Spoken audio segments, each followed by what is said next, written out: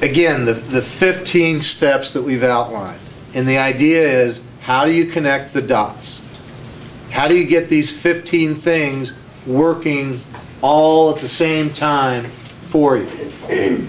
Make your career just this week. What's the struggle in doing that?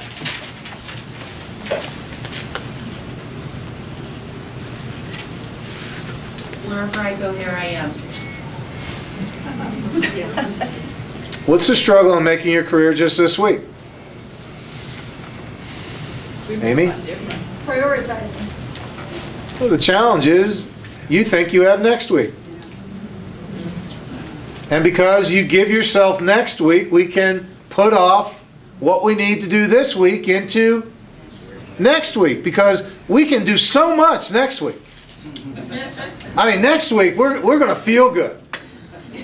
We're going to look good. We're going to have good hair days next week. That would be tough. I'd rule next week out. That's the game that we play. Next week we're going to be Superman. Talk to lots of people. What's the challenge there?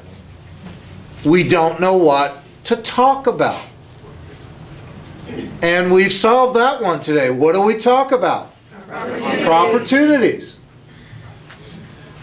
Ask lots of questions. Why do we have to ask lots of questions? We already know the answer, Steve. We don't want to annoy anybody. We don't want to irritate anyone, because we already know. As Fred said earlier, you don't get paid for being right. You get paid for being open. Get to the truth. A no is just as good as a yes. And until you embrace that concept, you are going to be in trouble. That's just a derivative of what you were just talking about. No means now we know. Great. Next. Vend opportunity. I hope those words have taken on a new meaning today. I hope you can get excited about the idea that what you do as a real estate agent is you vend opportunity. You don't prospect, you don't door knock, you don't head knock, you vend opportunity. Put it on your business card. New designation.